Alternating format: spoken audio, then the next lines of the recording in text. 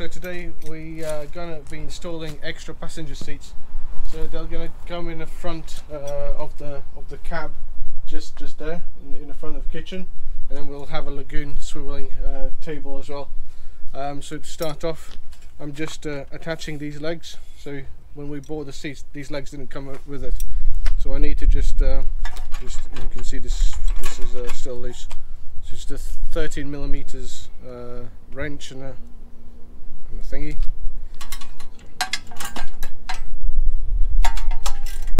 So while Emma is doing that, I'm going to be cleaning these front seats. So we decided to try and keep these seats. So originally we were planning to just swap it out for a one-seater here, but we thought if we make this a swivel seat, it will make a nice kind of couch towards the living room, but also towards the open large side door.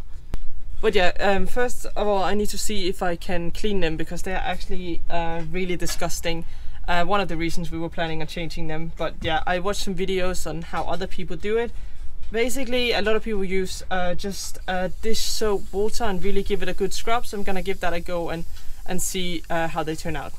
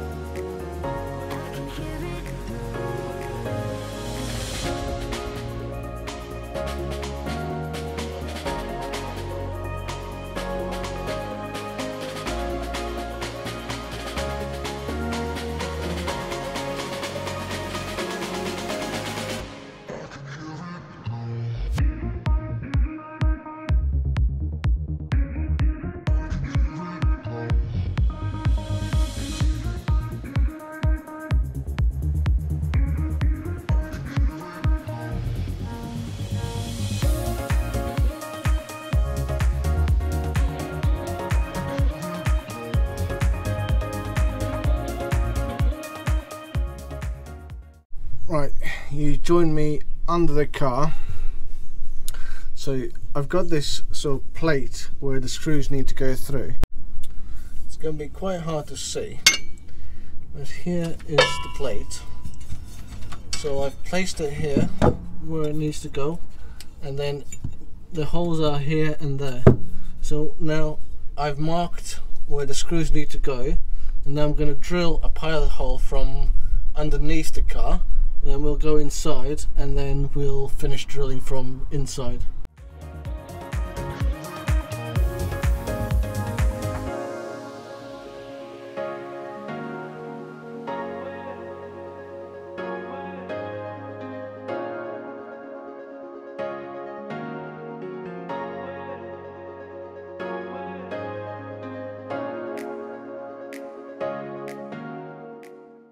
So now that we've made the pilot holes, you can see here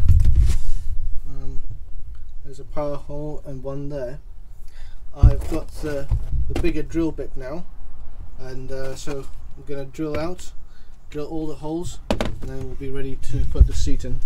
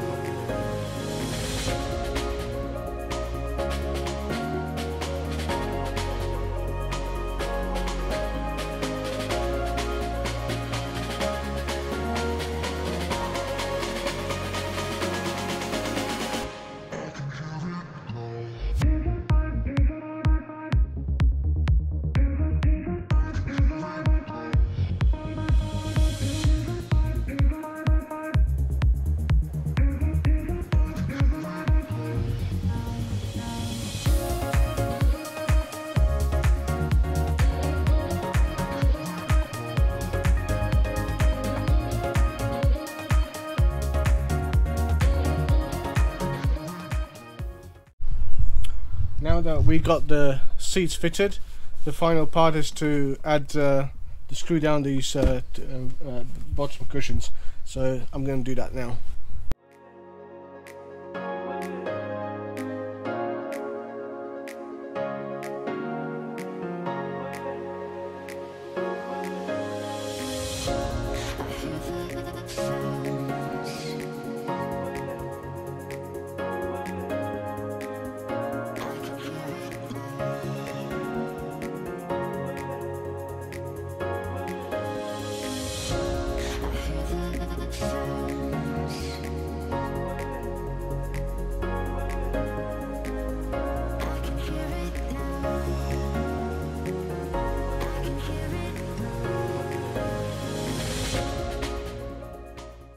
So today we finished putting in the back seats.